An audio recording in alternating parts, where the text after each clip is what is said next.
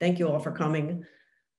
Welcome, Lois. The Tzedek initiative is a group of people within the JCA, like 50 people, who particularly wanted to understand more about the inequity, the racial inequities of our system that have been uncovered in such painful and shocking ways. And as we're all going deeper individually, we felt collectively it would be more powerful. And as we learn enough to take action, to be a voice and a vote to remedy inequities, we want to enlarge our leverage through working with more people. And first of all is learning. So we're inviting people to share their understanding with us, as well as reading and watching and talking and listening to more diverse voices. So we had our first with the co-founders of Racial Equity Amherst, and we have two later, I'll mention at the end. But today we're really delighted to have Lois Ahrens, the co-founder and director of the Real Cost of Prisons project. The website and the Facebook page are mentioned in the chat resources.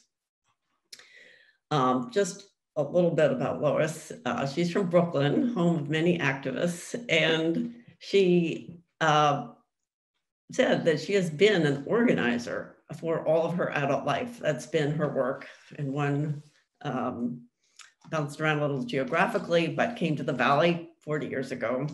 And really a organizer entrepreneur, I would say, because it's true, you started your own little thing because you had a bit of a grant money and you knew what you wanted to do, and you just needed to find a kind of legal framework, which was provided by the Sentencing Project in Washington, D.C. And then you got started Real Cost of Prisons, and it's grown and its impact and your continued faithful nurturing and building the organization is a tremendous gift to us. And many of us have paid no attention to prisons in Massachusetts, except for the one on Route 2 that you see on your way to Boston. That was about it. So this whole uncovering, this racial reckoning we're going through has so many reverberations, and understanding mass incarceration and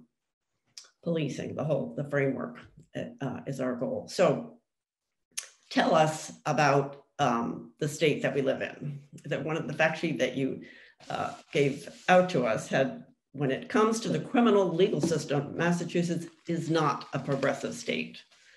That's an impending surprise for many of us. And I'd also like to know, what does Real Cost of Prisons do, and how do you have an impact?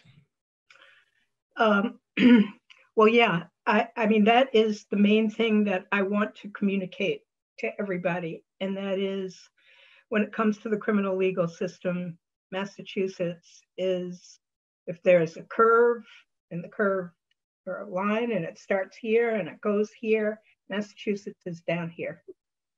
So it's at the furthest, lowest corner of all the states. And people are shocked to find out that many things it's worse than, the demonized states of Mississippi and Texas and, all the states that people in the Northeast love to hate. And, but when it comes to the criminal legal system, we are down there with them, sometimes even lower than them. And that's, I think, the main thing for you to know. And aside from the specifics, and some of the specifics, certainly not all of them, I tried to put in that fact sheet, which I don't know if people looked at, but anyway, I'm sure you can look at it. And it's about the racial disparity. It's about the length of sentences. It's about life without parole. It's about conditions of confinement. And it's about the reticence, the stonewalling, the lack of interest, the racism of the legislature. And also, of course, the governor. And, or governors. I mean, Deval Patrick wasn't any different. Weld was not any different. I mean, Weld said at one point that he wanted prisoners in Massachusetts to learn to love the activity of breaking rocks. And so but that is not really, I mean, he said it, but it's not atypical. I mean, he articulated what the rest of them have acted on. And so, that's, I mean, the main thing I want to communicate to people. In terms of how I started in a way kind of like you all, not knowing anything. And I started in the late 90s, and actually Real Custody Prisons became an organization in 2000. So it's been 20 years.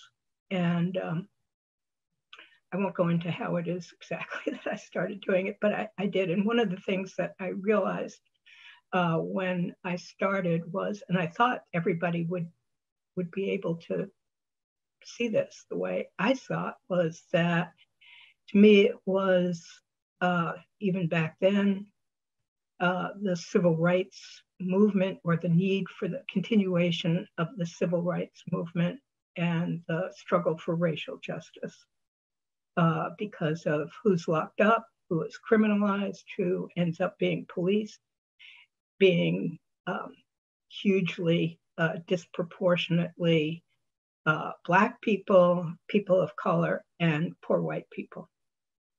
And those are the people that get trapped in the system, and those are the people, because of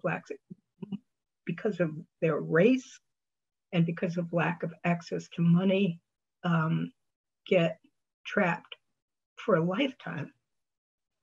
And when I named the Real Custody Prisons the Real Custody Prisons, everybody thinks, oh, I'm talking about money, which I am partly talking about money, like what it costs all of us to do this to people.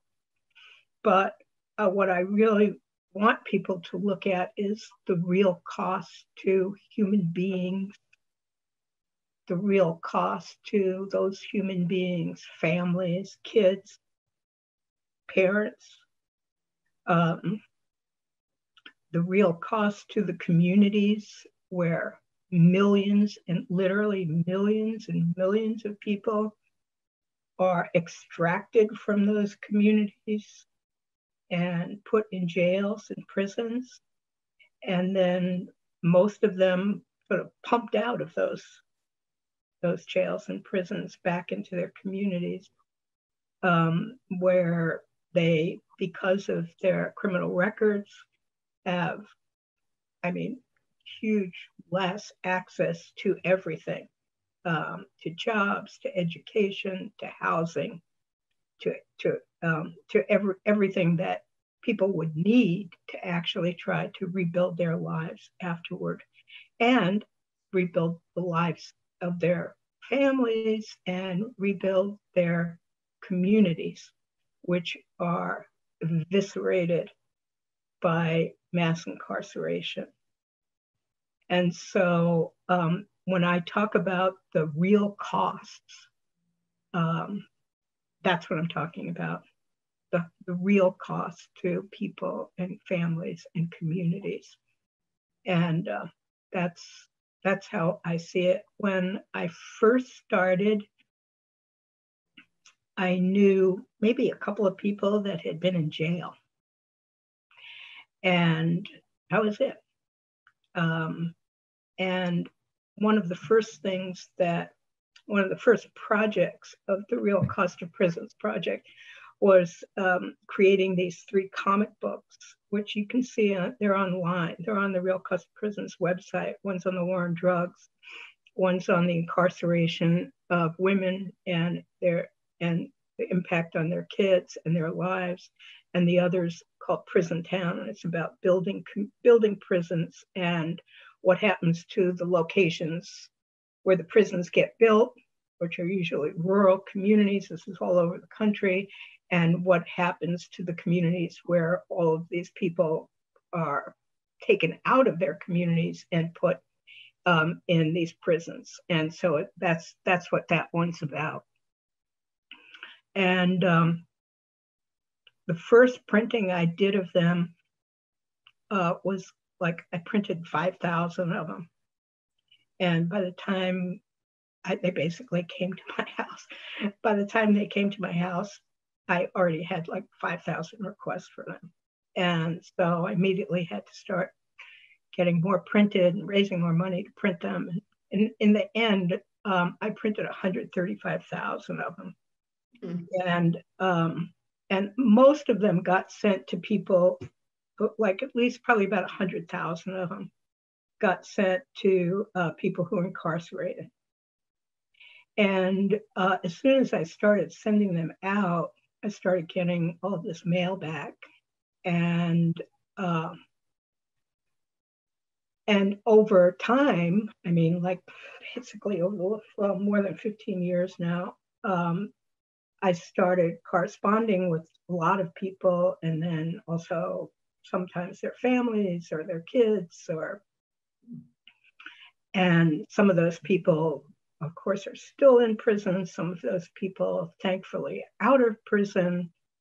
I started visiting people in prison, and I always say, that people always say, well, did you start out by having a loved one in prison? And I always say, no, I didn't, but now I have hundreds of loved ones in prison.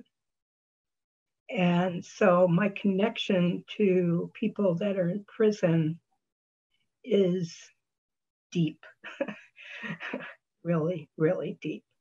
And that is the thing that really drives what I do, because of my connection to people that are experiencing life inside, and then also experiencing life outside. And some of those people, actually almost all of the people that I know who've gotten out and have been out, are doing remarkable work. They were doing remarkable work inside, and they were now doing remarkable work on the outside. So that's really how I started, and that my connection to people inside, and also once they came out and families, is the thing that has driven the areas of interest that I work on. So one of the big categories is conditions of confinement. And that's everything about how people are kept locked in cages, which is how people are kept in cages. Like, if you can try to wrap your mind around being in a cage for 50 years, and the kind of control that people have over other people, and what happens to the people in the cages, and what happens to the people that keep them caged, which is, a whole other area of what happens to the keeper and the kept. And so conditions of confinement is all about treatment. It's about solitary. I mean, there are thousands and thousands and thousands of people, at least 70,000 people in solitary every day. Every prison has solitary, every jail. So when you drive down Route 66 and you see that building up on a hill there are people in solitary in that building up on a hill. They don't get the view. And so solitary, what people get to eat or not eat, how much they spend or their families spend on telephones so that they can communicate with each other, with their family members.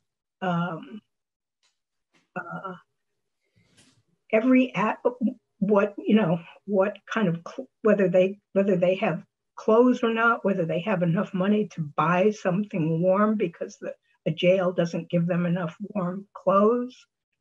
All of those things have to do with conditions of confinement, and also the brutality that people experience every day, and the racism that people experience every day. One of the words that I don't use, and I try to encourage people not to use, is the word inmate, which is used constantly.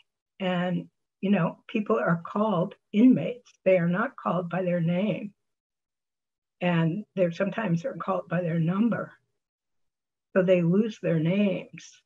And that's a way of just dehumanizing people, degrading those people.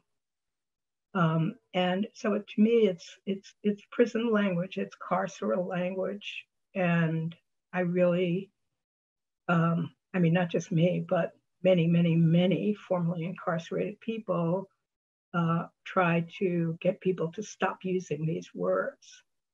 Inmate, felon, offender, words that freeze people based on this thing that they did.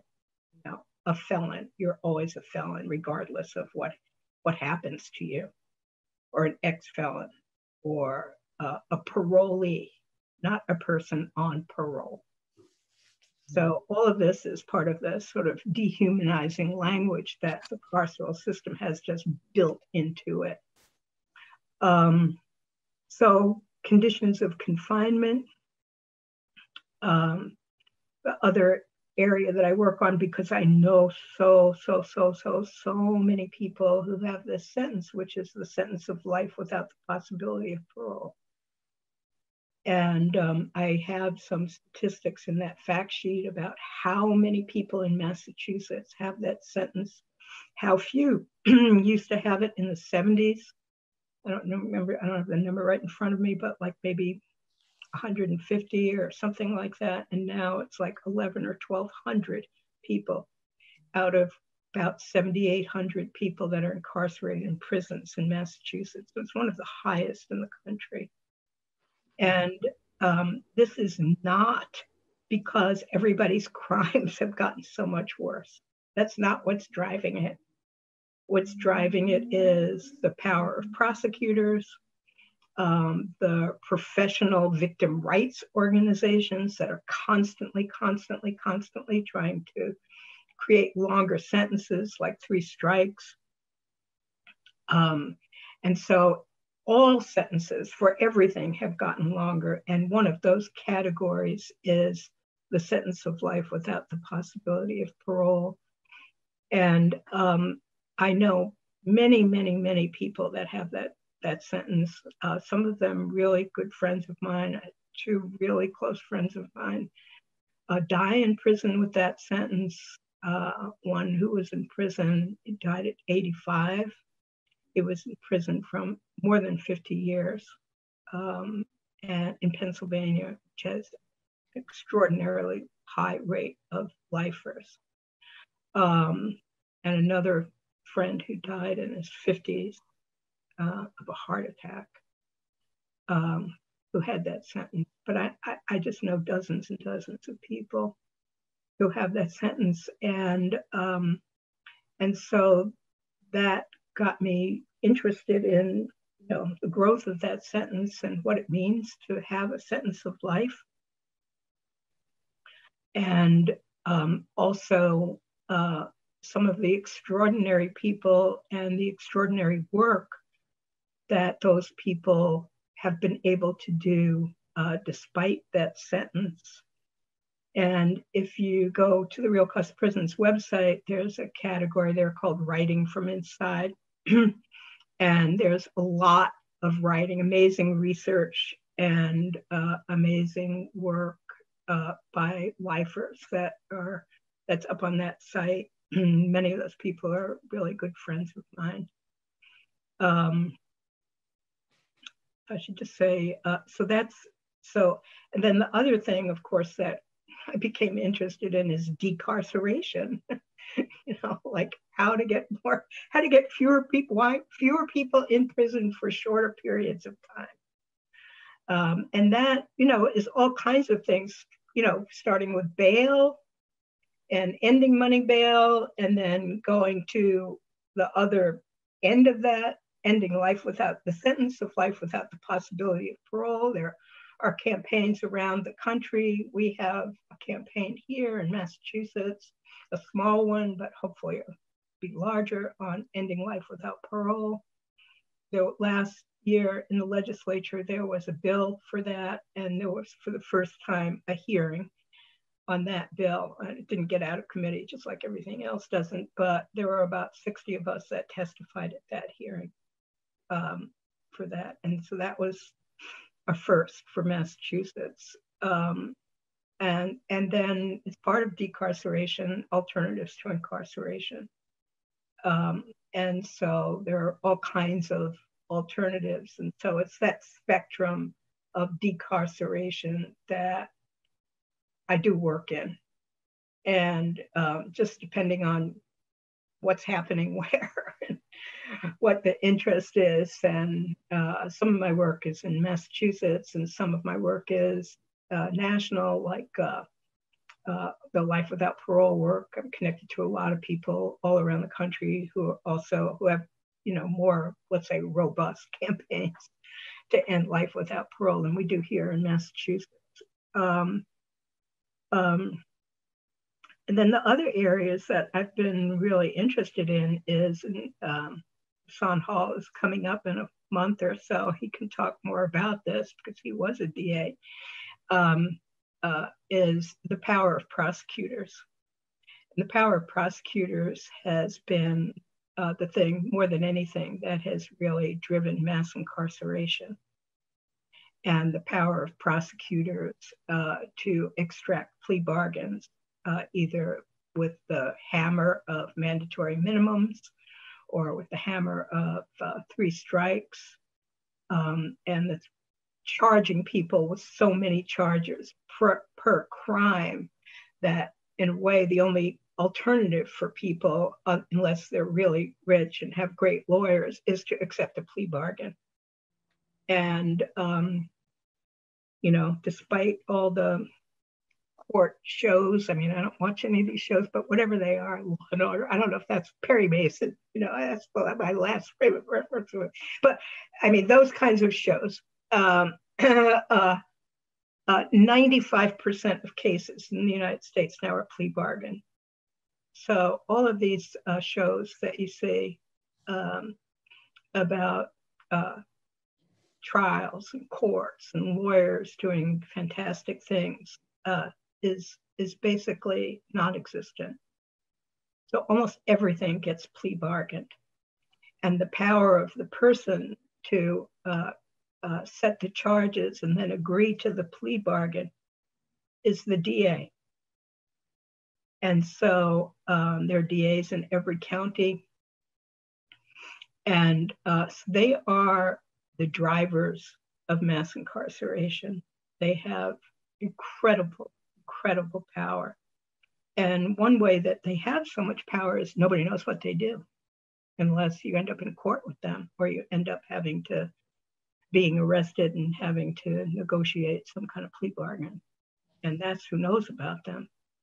But most people don't. I mean, here we have this sort of jolly DA, who always seems like such a great guy, Sullivan, and but he is a DA, and that is who he is, despite this other thing that you see him publicly doing.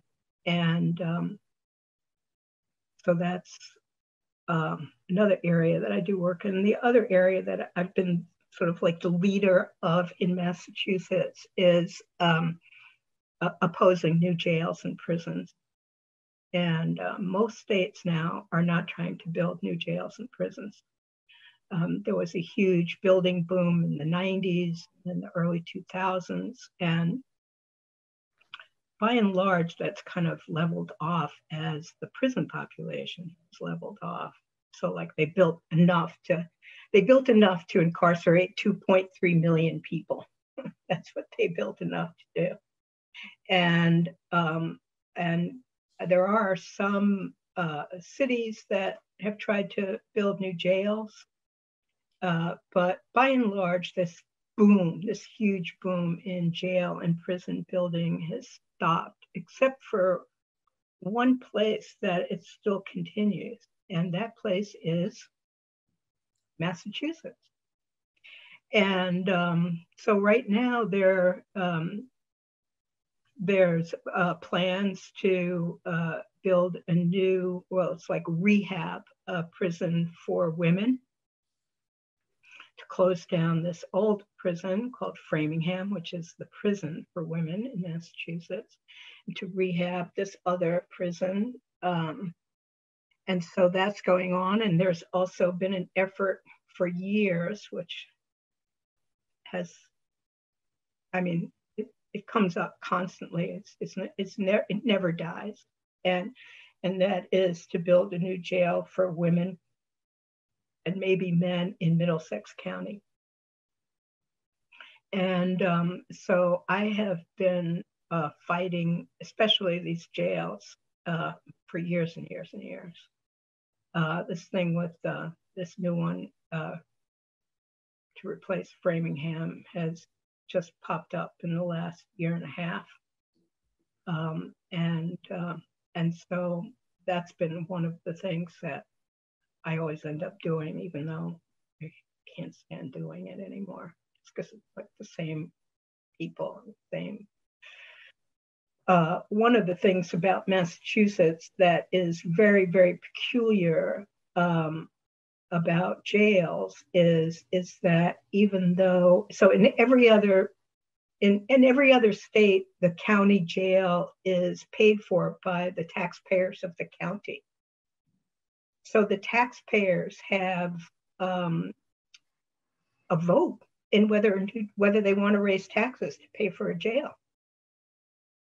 But in Massachusetts, because there is no county government really anymore, all of the money for new jails comes from the state. And so it's basically the sheriff and the state that agree on to whether to have a new jail in that county.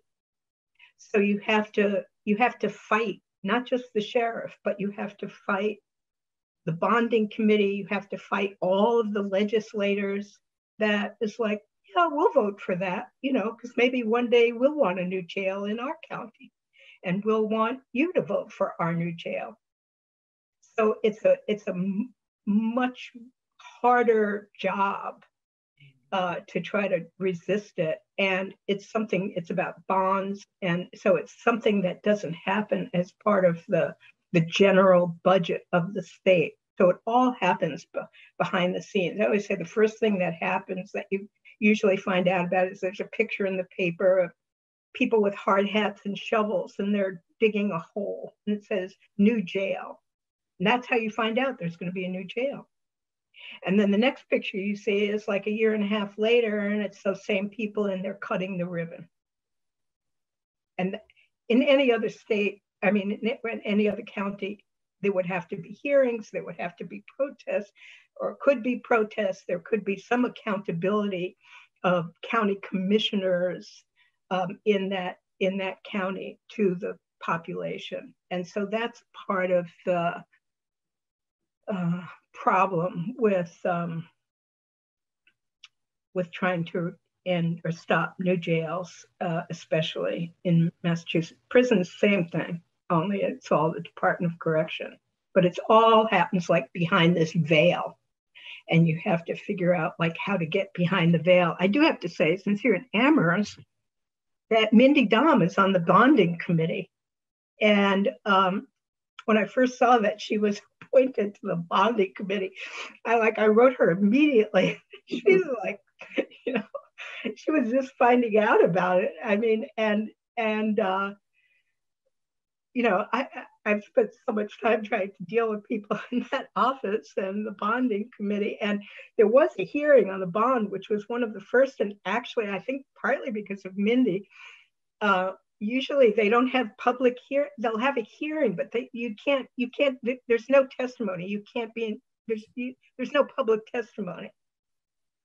You know, the people that want to, the sheriff presents or the Department of Correction presents, but the public, there's nothing. You get to sit there and listen to it. So in this last round of the bond for this, which would be for prison and jail building, that I was actually invited to testify, myself and one other person, which was a first. And Mindy, I gave Mindy all of these questions and gave her all of this stuff to read. And so she was really prepared. And there was another person, a new person on that committee with her, who wasn't like totally in the pocket of the Department of Correction. And so it was like the first experience. It was a different experience. As it turns out, the bond got passed anyway, because this is the way it works. But, and it happened like at the last minute. We thought we were winning. And then in the Ways and Means Committee, somebody put in this little extra sentence that allowed the bond to be used for jails and prisons. And that's what we're left with. So that's the way that goes. Anyway, that's what I do.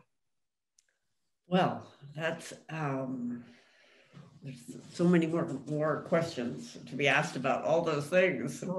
And we've got questioners actually. Jane Pearl we all brainstorm questions, and Jane's gonna take over and keep the conversation going. All right. I feel I'm just talking. Oh, good. Well, I know. But anyway, okay. Hi, Lois. This is great. I mean, it's just exhausting how much you cover and how much more there is to do. So everything. Yeah. So I want to start by asking you a little bit about legislation. I think there are 5 or 6 bills that have been up in the last session, and none of them got through as far as I know.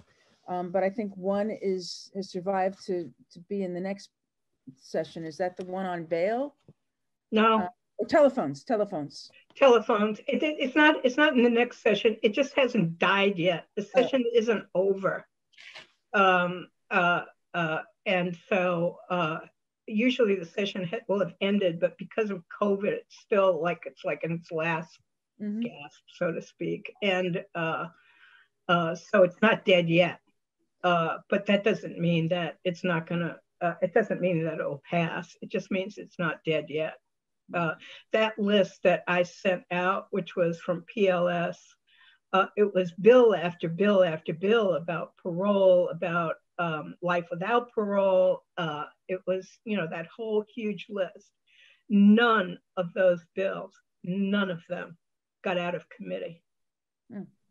So what do you think is the main bottleneck or political problem that just doesn't let any of this go through? Well, a number of things. I mean, the first thing I would say at the top of my list is it's almost a complete, not that this is necessarily a criteria, but it's the legislature is, I don't know, like 90% white. And not just the legislature, if you go to the State House, you feel like you've been dropped into 1958. It is such a weird environment, and it's very, very, very, I mean, even though now the president of the Senate is a woman, Spilka, and there are some, women legislators, it's such a white male environment and such a Boston-centric, I would say, Catholic environment. Everybody comes out of a very particular worldview. They all grew up in a certain radius, like from Boston, maybe 35 miles or something. And they all grew up in these white neighborhoods, and they go to white schools, and then they go to white colleges, and then they go to white law schools, and then they become prosecutors, and then they run for the legislature, and they become legislators. So, I mean, to say parochial doesn't even begin to capture it. Mm-hmm. They are so backward. And the other thing about them is they live in Massachusetts, and they think, and especially the ones that are from the Boston area, they think they're the best, the smartest, that they can't learn anything from what's happening in any other state, what any other legislature is doing. They're from Massachusetts, you know, so that it just doesn't matter. Like, you can't bring in somebody from someplace that's doing 1,000 times better at a hearing, and they would even give a damn. They wouldn't give a damn because they're from some other state. Like, it could be Texas, or it could be even New York, you know. And so they just have such disregard for anything outside of this tiny little white male circle. And it's really, I mean, you just feel it when you're in there, and you feel it when you have to deal with them. Well, so yeah, I mean, so that's like the so they don't know people that are in prison. They don't know families that are in prison. They are family members. They're so detached from this and they don't hear from people like you all, that this is important to you as a white person in Amherst, you know, that this has meaning to you in the same way as solar energy does, mm-hmm. you know, or whatever, you know, but whatever has meaning to people, special meaning to people in Amherst or Northampton or whatever, Western Mass. And they just don't hear from anybody. Or if they do, it's like, you know,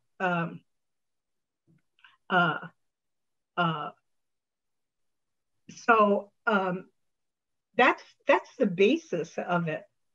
And, you know, you go to these hearings and, you know, there could be like a judiciary committee, like a joint committee, and there could be like 25 of them or something on there. And when you look at them, they're literally almost asleep. I mean, I don't mean I mean like they're literally almost sleeping during a hearing. And those are the ones that are there. Mostly they're not there. So they're not even there to hear, you know, everybody puts all this energy into these hearings. It's just this performance because you have to show up, you have to perform. But really it's totally a performance on the part of the people. I'm often one of those people being the performer. And, you know, you can't show disinterest, but there's really nothing really happens. And so legislation doesn't get moved. And if anything passes, 2 years ago in April, there was this thing called the Criminal Justice Reform Act, the CJRA. And it basically did nothing. It just tinkered around the edges of all of these really big issues. And what they said about it is that this was the most significant legislation in a generation. And I said, well, yes, because nothing's been done in a generation. So if you knew the magic bullet, you know, to break through all this, I'm sure you would have done that. But you must have some thoughts on what resources you mentioned, you know, hearing from people like us. So how would you harness those of us who would want to become involved in trying to break through these log jams? Well, I think some of it is, you know, I mean, there'll be a new legislative session, mm-hmm. you know, and there'll be bills. I mean, next week or whatever it is, a couple of weeks, there's going to start being meetings about, well, what kind of legislation do people think, from last time to try to introduce again. And one of the things that I've been trying to talk to people about is there are all of these issues. I mean, there's everything, right? There's like the complete everything that needs to be dealt with, every single everything. But what happens, and this is especially true in Massachusetts, is a lot of the work has been driven by dealing with the legislature and these particular pieces of legislation. And so it ends up being very, I'll just use this word, even though I'll just use a different word, compartmentalized. I won't say siloed, compartmentalized. And so, the 10 people that are interested in life without parole work on that bill, and then the 10 people that are into 5 people that work on changing the parole board work on that, and then the telephone people work on the telephone, and the anti-jail building people work on the anti-jails, and so everybody is very, very, very segmented. And because what happens is in Massachusetts, because there is no base of organizing that's going on, community organizing, not just here, but in almost every place in the state. I mean, there's some tiny exceptions, like Bristol County, which has this lunatic for a sheriff. And so everybody's very, more people are organized there. I mean, he's like the main Trump sheriff. He's like Arpaio, only he's replaced Arpaio, and he's in Bristol County in Massachusetts. And his name is Hodgson. He's really a horrible guy. So people there are more organized. So there's actually an organizing base of people. But in most of Massachusetts, there is no organizing base. And so what people end up responding to is these individual pieces of legislation. And people, I work on individual pieces of legislation too, because I get pulled into it and I can't, it's like, I can't stop myself. Every session I think I'm not going to do it, and then every session I do. So, but still more and more what I've been trying to talk to people about around the state in these various meetings that happen is that how can we create more of an organizing base, and that the legislation and the support for the legislation comes out of that base, like from the bottom instead of the top. And the places that are successful around the country that I do work with, where I see this, is that's the way it happens. It doesn't start with legislation. It starts with people who are impacted by what is going on. Either they've been in the criminal legal system, they've been incarcerated, or their families are, or they have this connection. And that's where the organizing starts. And then eventually there's they either write or start producing legislation and find legislators to support it and try to actually move legislation. And by the time they're doing that, they have the ability to move legislation because there's a base that it comes from. And so the places that I see where that's really happening, like in New York State around release, there's a great group called RAP, Release Aging Prisoners, or there's a great one in Philly called CADB, Coalition to End Death by Incarceration. There's a statewide Ending Life Without Parole organization in California. And it starts at the people that are impacted. And here, for many different reasons, that isn't what has happened. And it's really, it's very problematic. It's very, very, very problematic. And so that's part of the thing. All of this is to say, I'm not saying that if there's, because I do it too, if there's legislation that people need to hear from people, And, you know, whether it's Mindy or Joe Comerford or my rep, Lindsay Sabadosa, who has been absolutely, has become, even though she just started, same time as Mindy, Joe, she's become one of the leaders in the legislature on really working against mass incarceration in this very personal, great way. She's gone to prison. She's met with people. She's connected with people. She's, you know, she's gotten really connected. I mean, I was just emailing her right before this meeting about that. And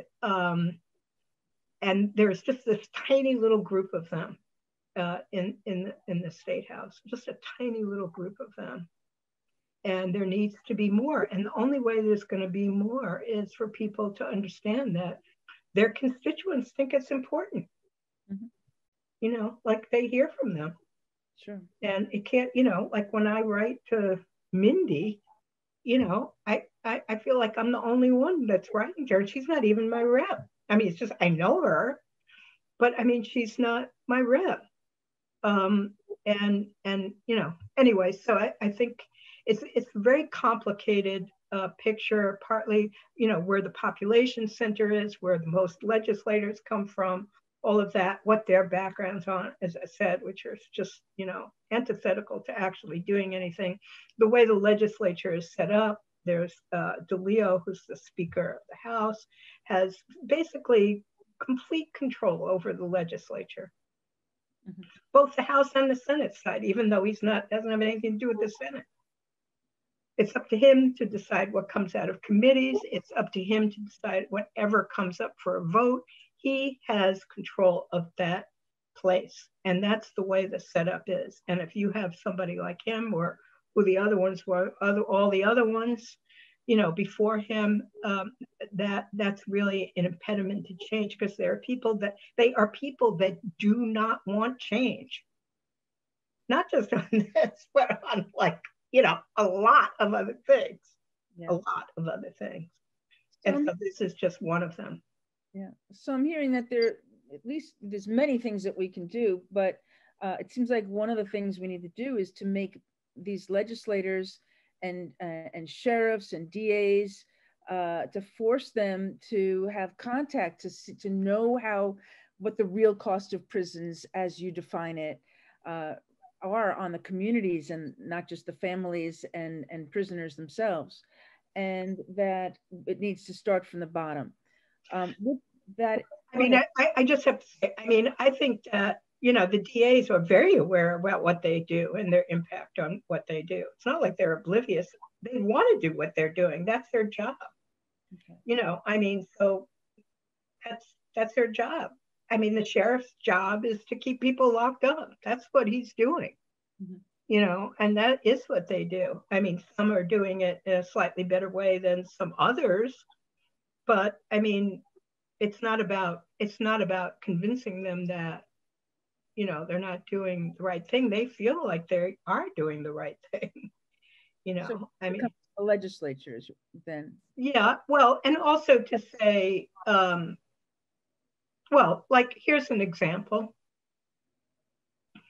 I don't know if you saw this thing that was in the paper about this so-called restorative justice program that the DA and the police have initiated in 6 cities and towns. It's Northampton, Amherst, 2 of them. And I mean, I have never heard, other than this nonprofit called C4RJ or something like that goes around working with police departments and DAs. Other than them, I have never, ever heard of a restorative justice program come out of the police department and the DA. It's antithetical to restorative justice. They're the prosecutors. They're the people doing the arresting. They're having cops sitting in these, you know, so-called restorative justice circles. The cops choose who should be in get restorative justice.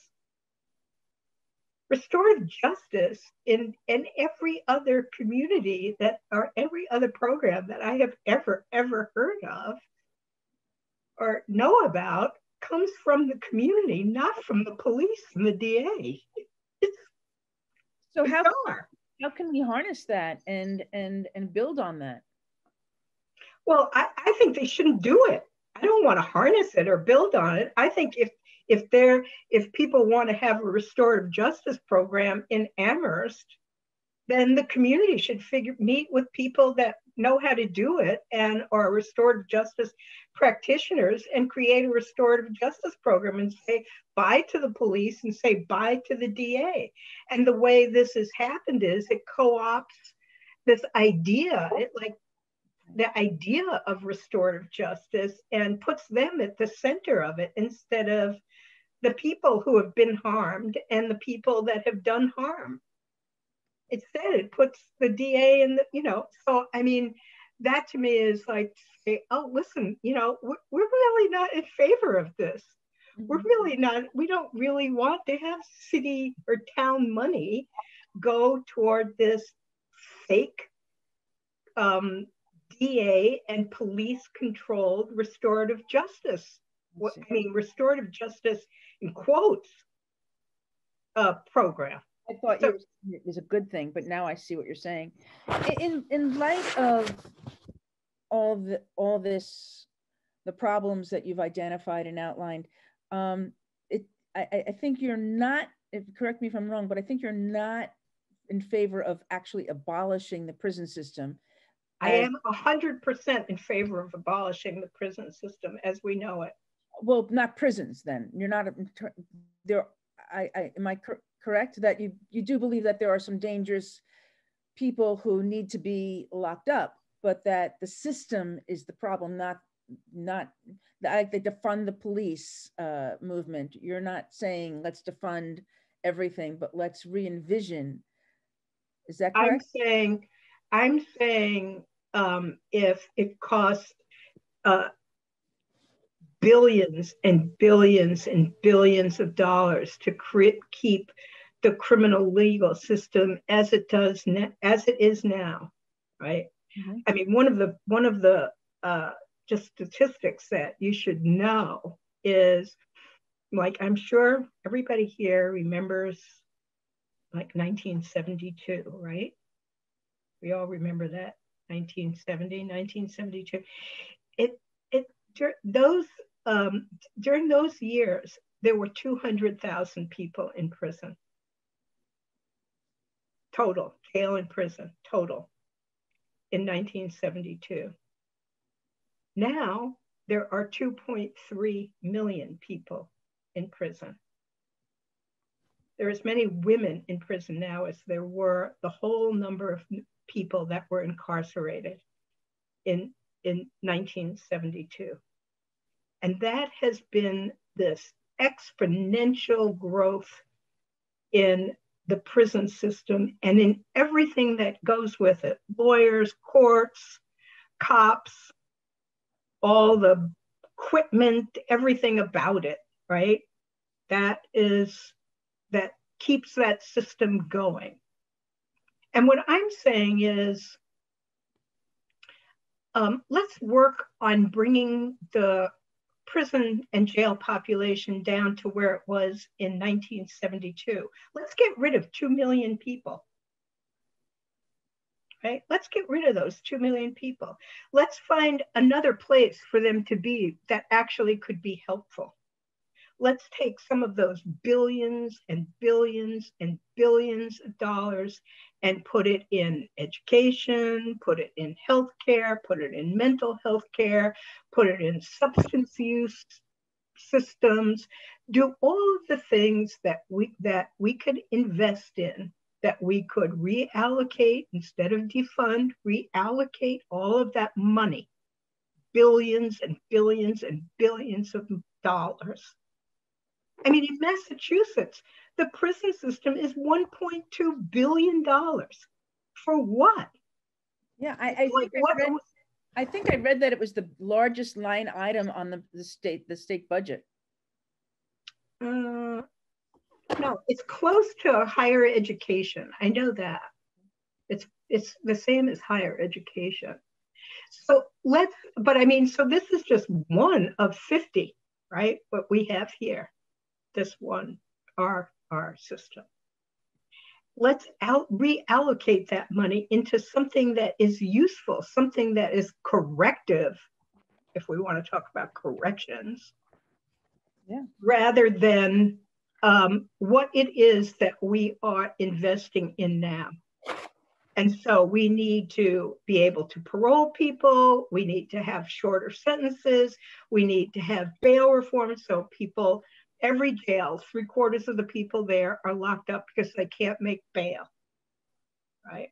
We need to have bail reform or get rid of money bail completely. You know, all of these things that I mentioned that are decarceration. And so to me, decarceration is the road to abolition.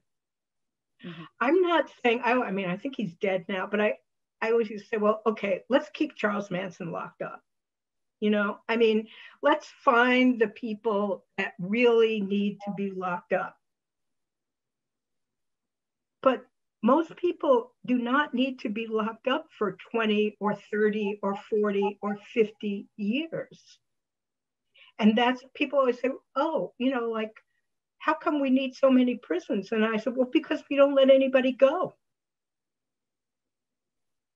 If we let people go, or we locked up fewer of them, or instead of locking somebody up for 15 years, you lock them up for 5 years, the way they do, like in, you know, most Western European countries, not 20 years, then we would be on the road to abolition.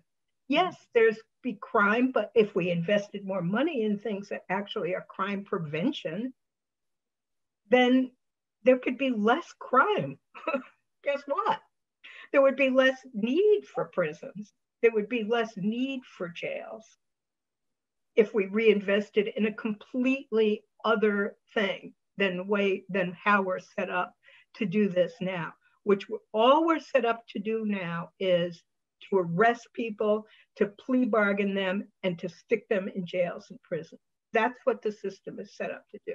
When you're in there, it's not like anything good happens to you. You know, I mean, you'd think that there would be some, you know, more effort put into training and job placement and affordable housing so that there wouldn't be so much recidivism.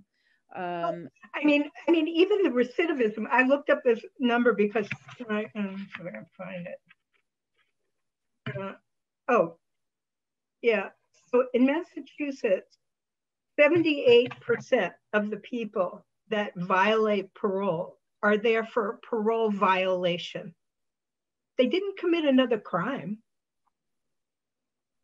They, you know, they peed in a cup and they had drugs in their pee, or they missed a meeting, or they missed 2 meetings, and they had their parole violated, 78%, and they went back to prison.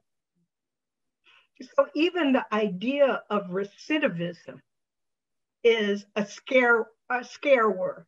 Oh my God, 78% of the people that we let out are returned to prison. What are they?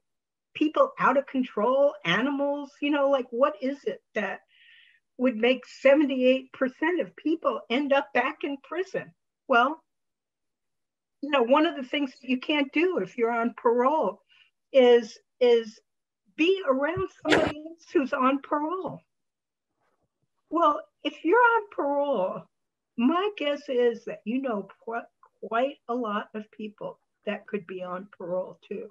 And if your parole officer wants to violate you, they can send you back to prison. I know people that this happened to, for being in contact with somebody else who's on parole. Mm-hmm.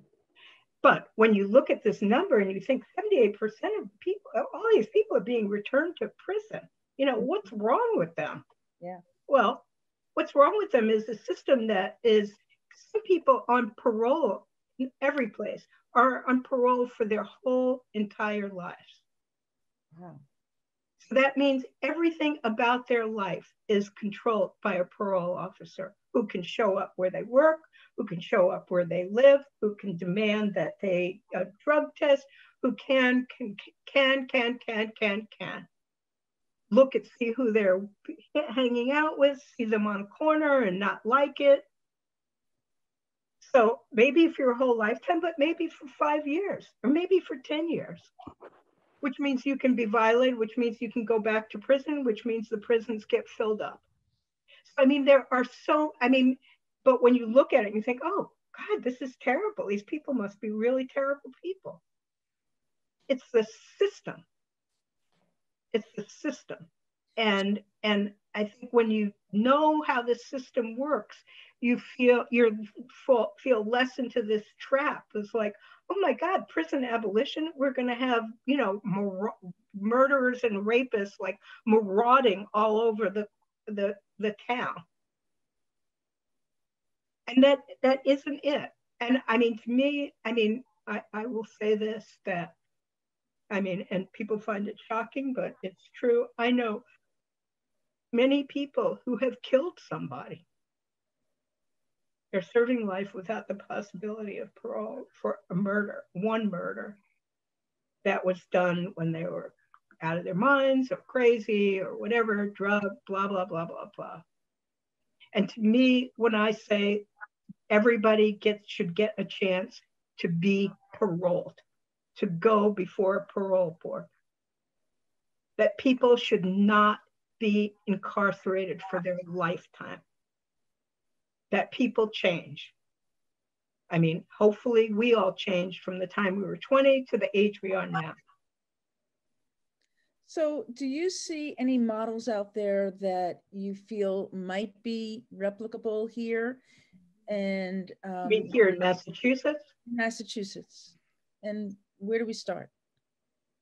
Well, I think one way to start is to actually know what is going on, and not be so susceptible to the stuff that's on TV. If it bleeds, it leads. That all the cop shows. I don't know if you watch them. I don't watch any of that. So, but still, all of these movies. Just even seeing the coming attractions of movies. Of people and who they are, and try to think about who is there. Who are we locking up? Why are we locking people up for this? And what are the alternatives? There are systems.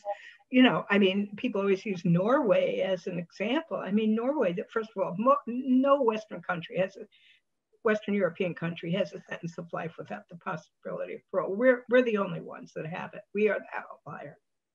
And of course, there's, tens of thousands of people that have this sentence.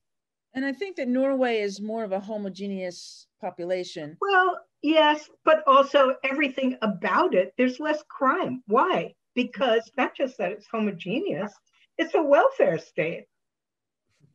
People have health care, people have good education, people have places to live that have heat. People can get food. Everything about the system is different. So it creates a different reality. And then when people do commit a crime, and the idea is to normalize prison with the outside as much as possible. Mm-hmm. So that prison experience gets normalized. People can, after whatever it is, a year, go out to work, come back, do all of these things. We used to be able to do that. People used to be furloughed. Willie Horton was furloughed. Mm. Really. But, but we used to have, I know people that are old enough, that have been locked up long enough, that were furloughed. They would go out and have jobs, and they would come back to Norfolk prison. And now they're in their 80s,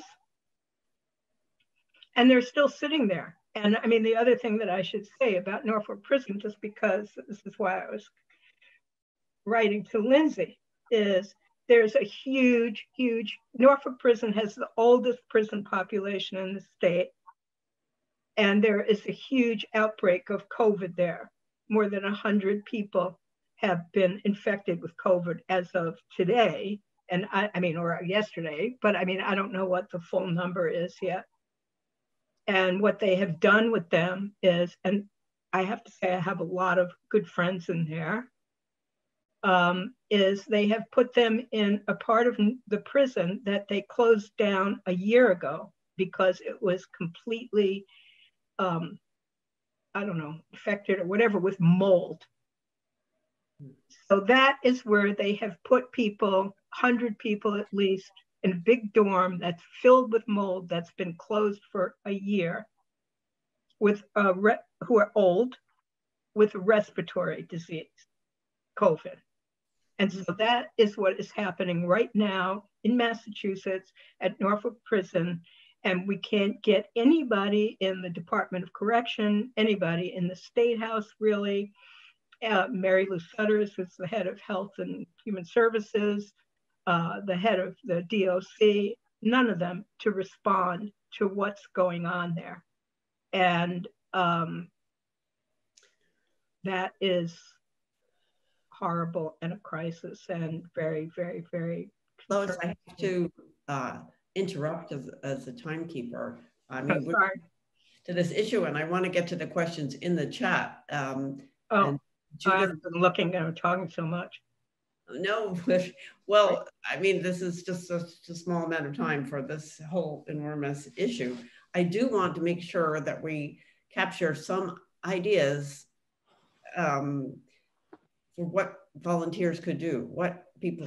Right. I made up a list, actually. Let me go through the list.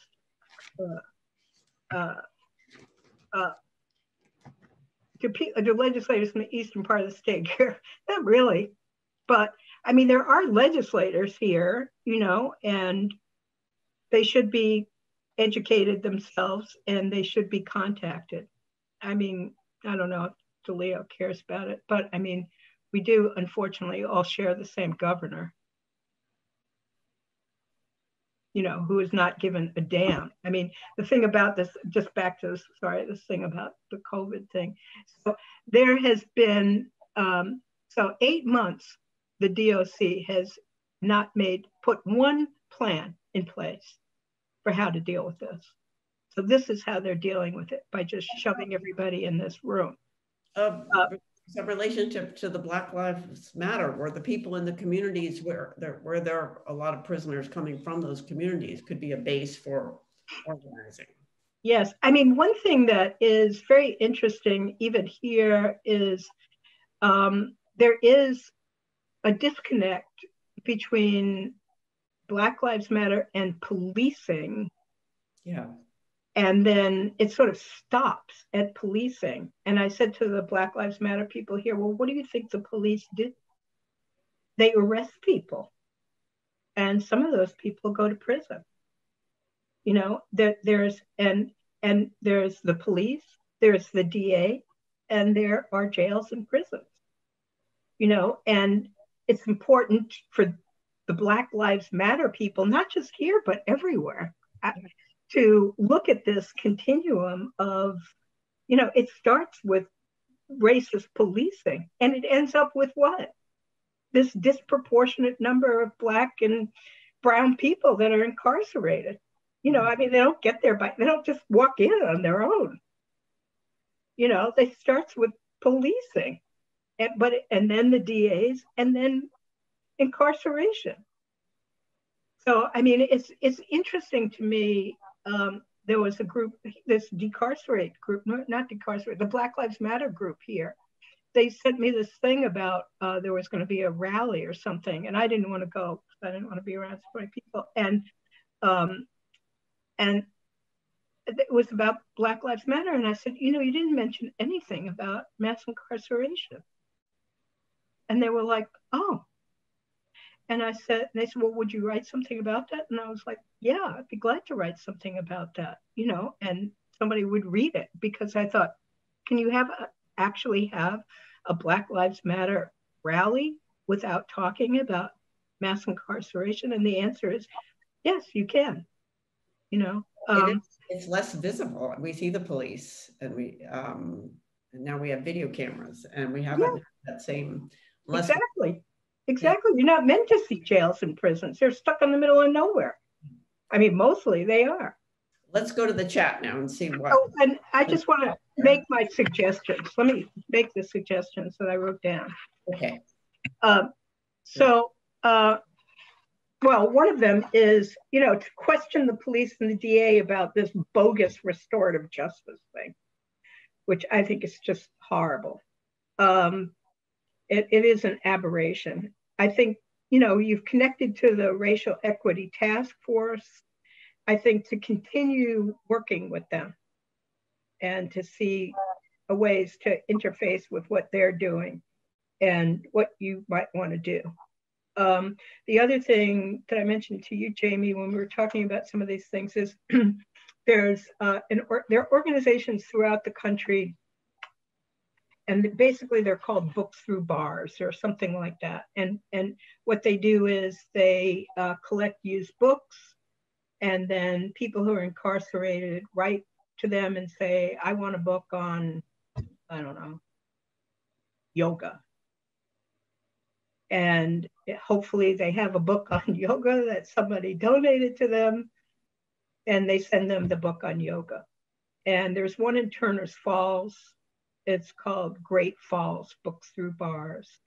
And it started a few years ago. I mean, they always need books on yoga and other things, but they have to be paperbacks. They can't be hardbacks because prisons won't let hardback books in for fear that something terrible will happen with them. And the other good thing about it is, aside from the books, and is if you do that, what you do is you open mail and read letters from people who are incarcerated. And I get mail from prisoners, not just prisoners I know, but prisoners I don't know every single day.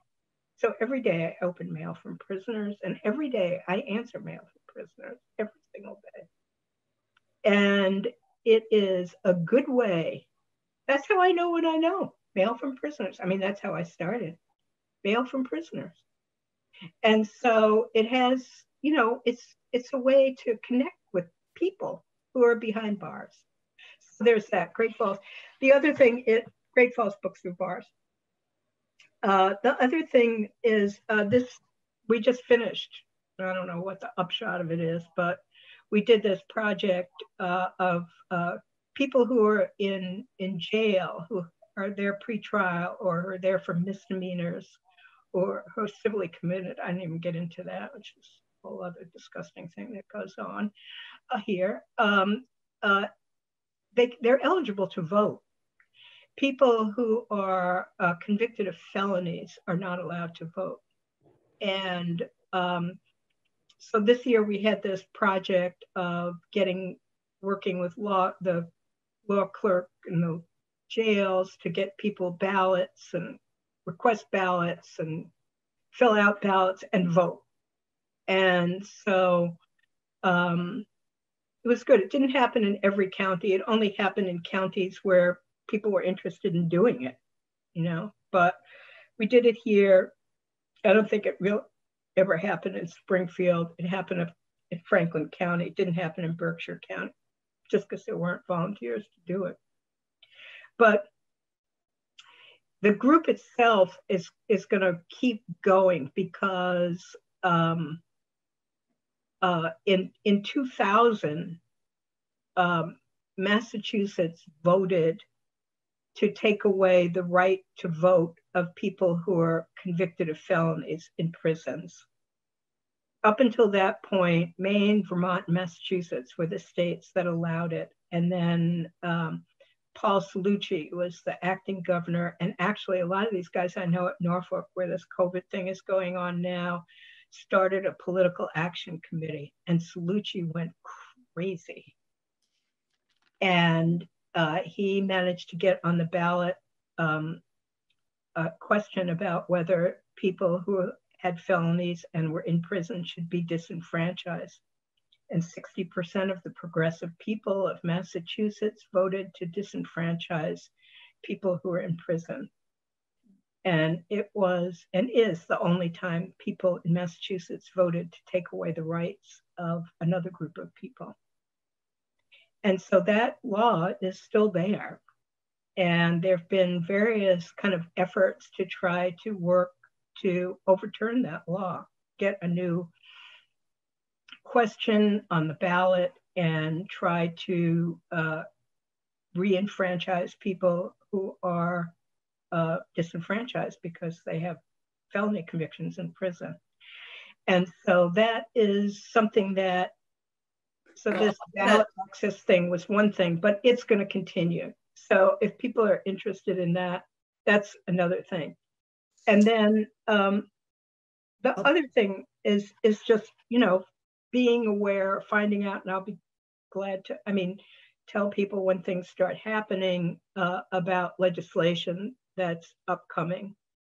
And then the other thing that I mentioned to Jamie is that maybe some of you know about this organization that's in Boston. It's called GBIO, Greater Boston Interfaith Organization. It's a big, big organization in Boston with, I don't know how many, it's churches and mosques and synagogues and like everybody in this big organization. They have a criminal justice part, and they're very powerful.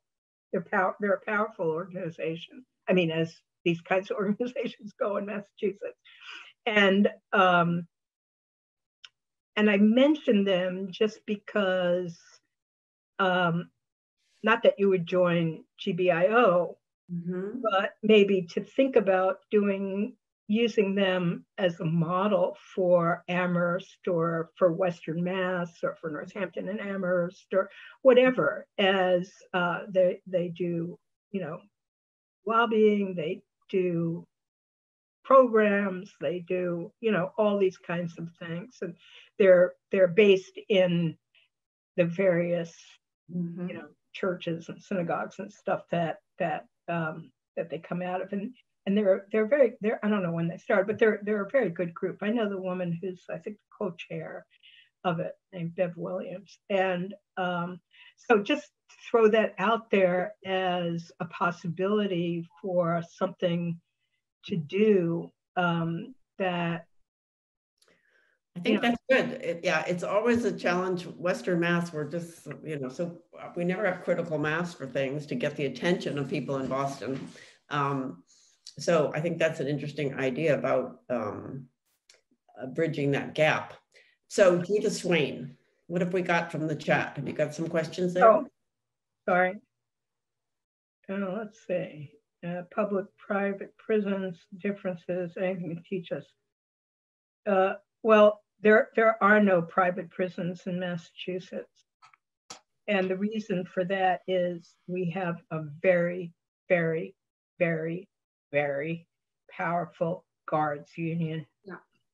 And private prisons don't pay well. And prison guards in the state prisons make at least $100,000 a year. And they don't want private prisons. Suddenly their income would drop to maybe $50,000 a year. And so that is a big, big incentive for them. And they're very powerful a lobby. Police are very powerful lobby, and the prison guards are very powerful lobby in the legislature. And they will keep private prisons, states that have really powerful unions. California is a little bit of an exception, but don't have private prisons because they don't want them. Even though we don't have private prisons, we have private health care, which is, I have to say, healthcare is in quotes. And we have private phone companies. I think it's this year, $20 or $24 million of family members have gone to pay for phone calls just in Massachusetts, family members. People who are the least able to, like $3.15 for a 15-minute call. And then extra connecting charges and all of that. And so that's privatized everything in jails and prisons basically is privatized, except the prisons and jails themselves. And so the focus is, that's why this telephone thing is so important. And just to be, so that the jails are not, all the sheriffs get commissions off all the money, the Department of Corrections, basically, and what the sheriffs say is, oh, we need this money for programs. Well, the jails have a budget of more than $500 million a year, and the DOC has 700 million, and 2% of it or 3% of it they put towards programs. So if they wanted to, they could put more money toward programs, and they shouldn't have programs off the back of family members that are paying for these outrageous amounts of money for telephone calls so they can connect. And that's all privatized. So it's important to look at where things are actually happening here. And in the United States, only 10% of prisons for citizens, not the ICE prisons, but citizens, are privatized. So that's like 200,000 people, and the other 2 million are in city, state, county jails. So the private prisons is like, the thing that everybody wants to like rally around. But if we close down all of those ones for citizens, not the ICE ones, but they would just go to all the regular city, state, and county jails. It's not like, like everybody would be let out of the private prisons and, they could go home. They would go to the prisons that exist. So it's sort of like the wrong focus, I think. And people always want to talk about it because it's bad to profit off prisons, but everybody's profiting off prisons anyway. Everybody is. The people that work in them, all the services, the health, the phones, everything, the shoes, the guns, all of that.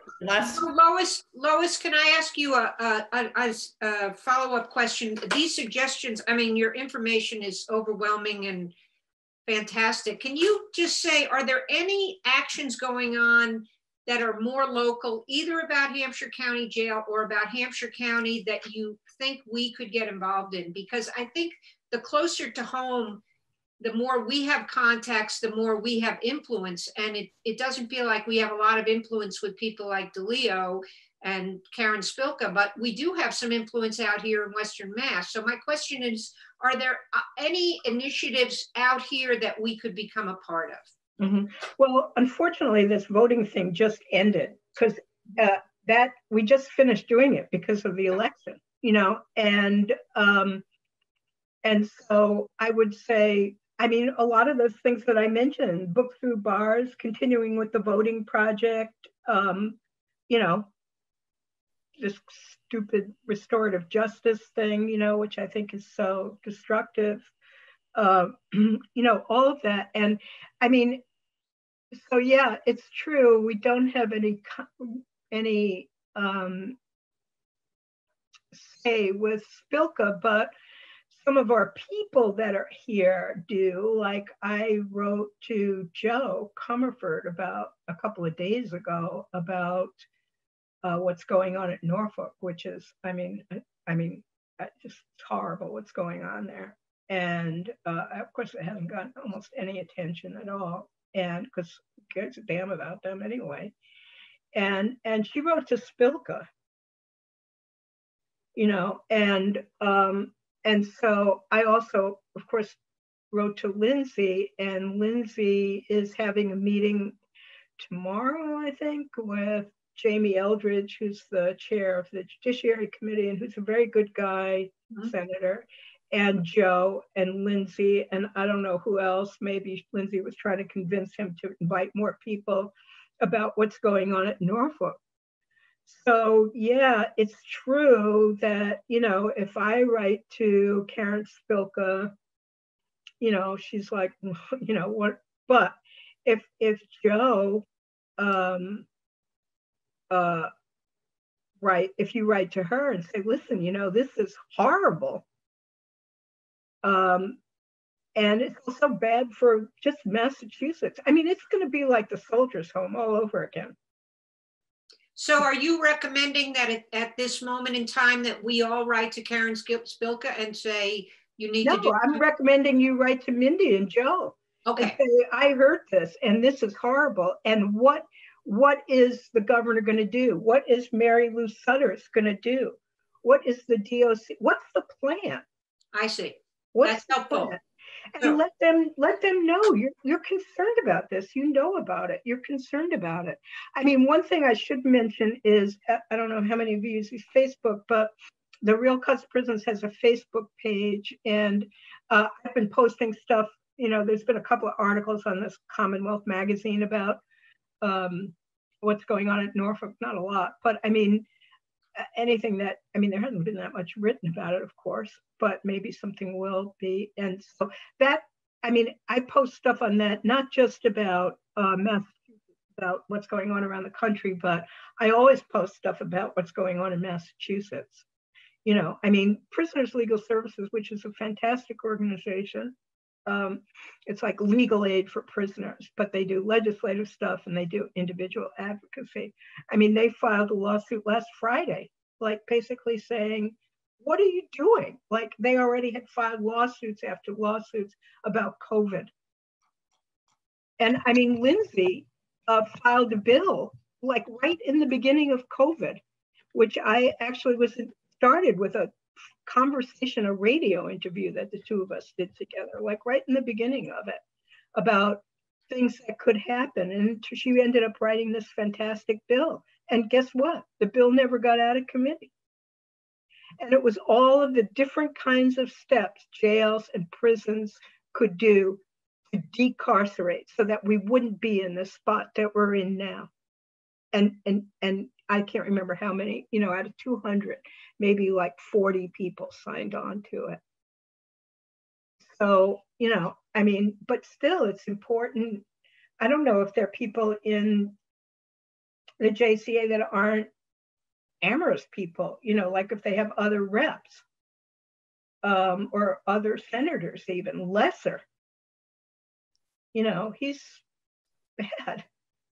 And, you know, if people have him as their senator, it would be good for people to connect with him. I mean, he would probably be surprised. Yeah, Dan Carey, exactly. That's a good pathway. We, I think we should really let our reps know how much we care about this issue. And absolutely. We have put in action on the phone bill in for the whole congregation, someone to write and so forth. Some of those would be really symbolic, I think, if you made some progress on that and meaningful to people, families and so forth. Oh, if it passed, it would be fantastic. Yeah. It would be amazing if it passed. Absolutely amazing. It wouldn't be symbolic at all. It would be really this huge weight off people's shoulders. A huge weight. So Lois, what's the easiest way for us as a group, and we're the group that then communicates to the larger community, to be kept up to date on your legislative actions? Is it through the website? Is it through the Facebook page, or do you? What's the easiest way without bugging you? What's the easiest way for us to know what we should be doing? Yeah. Right now we're in this, like, you know, limbo. Right? Yeah. This would be the budget, and then they wait, and then they all get together, and there's this filing bills and all of that. So once that starts happening, just like that list that I set everybody, the PLS, you know, like, I mean, they'll have bills, different people will have, different organizations will, I'll put out a list, you know, like I always put out a good bill and bad bill list, and, you know, so, because there's always, you know, like a lot of bad bills. And you know, like I can send it to whoever, you know, I mean, Susan and I sometimes in touch. And I think if you send it to Jamie, that would be the best person right now. It's not happening now. No, I understand. Yeah, this is like the next time the legislature goes into session. That I would say. I do think it'd be valuable. And, you know, and if you see, I mean, if there's, I mean, I posted it on the Facebook page, this thing about that came out about Norfolk a couple of days ago. I don't think there's been a newer one, but I could send it to Jamie, and you could send it to people. And then to write reps and senators. I mean, if Joe's going to go, Joe actually, I mean, I have to say, I mean, she did write me back like right away, and she wrote, and she's very, very connected to Spilka. She is very connected to Spilka, and that's good for us. You know, I mean, so. Well, we have to bring this to an end. Okay. It's just an end to this conversation. I mean, I hope we're creating a relationship with you, and that we'll be finding ways to latch onto a project or a feed that we can be activated. We will make the links, the information available again to the rest of the congregation, and this will be on Amherst Media, and we'll see how many people. Okay, maybe people will tune in. I mean, already I have my complete lack of awareness of Massachusetts prisons, paying no attention is different. I think that's certainly true for everybody on our committee. So great. I am so grateful for you for spending this time and for doing your work. If we had more time, I want to ask you, what keeps you going? It's such a discouraging picture. The people I know in prison. I kind of guessed. Yeah. Well, they have a powerful ally and a steadfast one. And a friend. And a friend. Yeah. Yeah. Thank you so much, Lois. Well, thank you all. All right. Thanks, Lois. Okay.